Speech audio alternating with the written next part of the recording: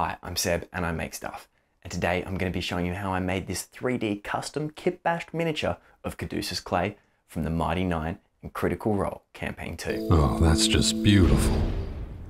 With one of my biggest D&D inspirations being Critical Role, and jumping in on the second campaign and falling in love with those characters, I decided I needed to fill the gap from the existing Mighty Nein box set and make myself a Caduceus Clay. I actually first made this model a few years ago. You might have seen the model pop up in a few of my previous videos, and some of you actually asked about it. So in this video, I'm going to show you how I made the whole thing from start to finish. To start off, we're going to have a look at a little bit of artwork of Caduceus and let Taliesin explain what his character looks like. Tall, not necessarily healthily thin furball, who's pale and a kind of a grayish color and has a big shock of weirdly pink mohawk hair. You don't say. No. I know I want to include his crystal, his pink hair, the teapot, and a few mushrooms around the base. So I jumped over to Thingiverse to see what I could find. There is a perfect Caduceus Clay bust. This will work brilliantly for the head, and lucky for me, there is this Furbolg model that someone else has made that is almost perfect. We're just going to throw on a crystal for the staff, and a few other bits and pieces to help add the final touches to Caduceus' character. Just sit with the kettle and the world will come to you. Once we have everything we need, we bring it into Chitterbox and scale it down appropriately. Once in here, you can play around with the scale, rotation, and position to sort of merge these things together. I refer to this as 3D kitbashing, but essentially I'm just collaging different 3D models until eventually I'm happy with the way they lay out. I like those. Feels right. Once everything's in place, I save as all models and export it as an STL. I can then re-import both of these, scale them to be about the appropriate size, and then set them up for supports and print them out. So after 3 hours and 40 minutes of printing, here we have our resin models. Once we had our miniatures, I cleaned them with isopropyl alcohol, and when normally I would cure them in UV light, I decided to do the modifications first, as once cured they tend to shatter, and I plan on clipping these apart. We start by removing the head and these little wing capes off the back of the main body, and then clip the head off the bust. Since these haven't been cured yet, they cut quite easily without shattering.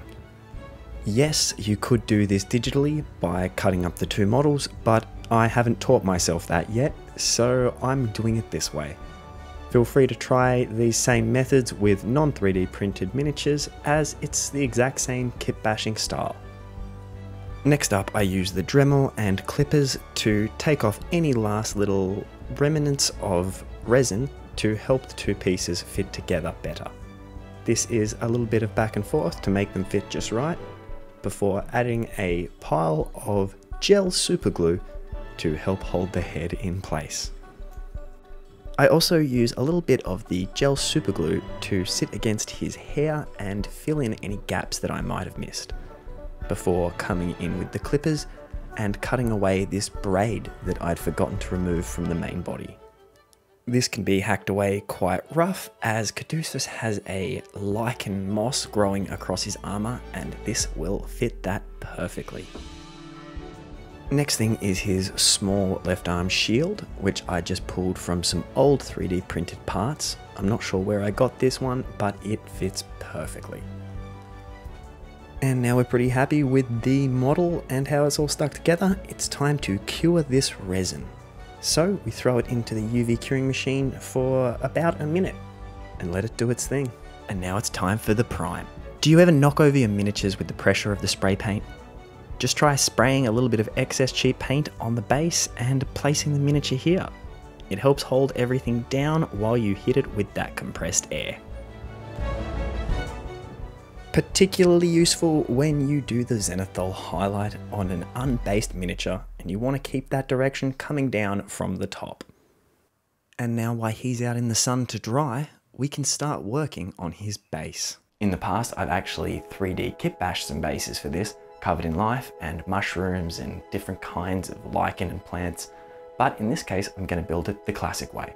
So we're going to grab some of these bases that I've pre-textured and go from there, bringing in as many little bits and pieces of 3D accessories that I can find. The link for these will be in the description and they're available on Thingiverse. Then adding some base paint and glue before bringing in some flocks and sticking these all down with some watered down Mod Podge. Now Caduceus needs some more life than that, so we're going to bring in some variation and some nice pink lichen and flowers to match his style, before bringing in a bush and then adding on some details from a few of these little 3D printed parts. And we can't have Caduceus without a few mushrooms, so we'll paint up a couple of these little guys and glue them onto the base. Hello, mushrooms. Now the base is done, it's time to move back onto painting the Caduceus model itself. I'm going to start with some contrast browns on his boots, as well as the wooden areas of the staff. And then a militarum contrast green for his pants. Continuing with a few browns on his belt before coming in with the contrast white for all of the areas of clothing that I wanted to remain a white tone. Then coming in with a bright pink over all of the hair and skin, using this as a nice base layer for his pale grey fur. Next up, using Skeleton Horde contrast paint on the ropes and any of the bindings around his armor, before coming in with a much darker pink for the hair. And finally, adding the silver detailing to his armor, teapot, and the small areas on the staff. Next up, I gave all of the skin and fur a wash in a Citadel Crimson wash to add some layers of shadow and depth, before coming in with a Nuln oil over the rest of the model. Off camera, I added in some splotches of the pink lichen, I painted the crystal, and I added some eyes. And now we're going to come in with a cold grey to go over all of the fur and skin tone areas of the model to give him his nice, pale, washed out look. And after a couple of small details, I call that one done. Might be time to warm up another kettle. This Caduceus Mini turned out even better than the original.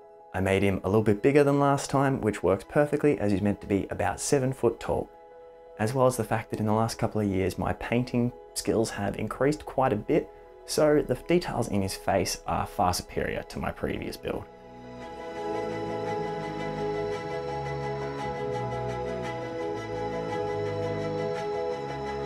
Oh, that's just beautiful.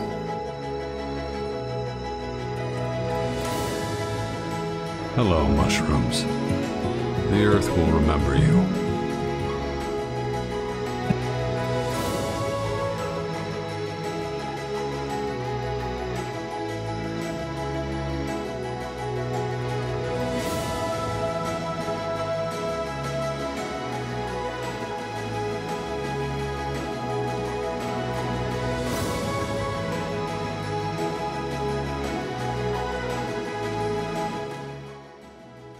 And now that I've got my Caduceus, maybe I should go out and get the full Mighty Nein box set. Or maybe I could kitbash a few more. As usual, I love what I've built this week, and he's going to have a place on my shelf with everything else that I've made so far. If you guys have any other requests or something else you could think of that would be cool for me to make, let me know in the comments below. I'll see you next time, and remember, never stop making stuff. What better reason for life than the nourishment of others?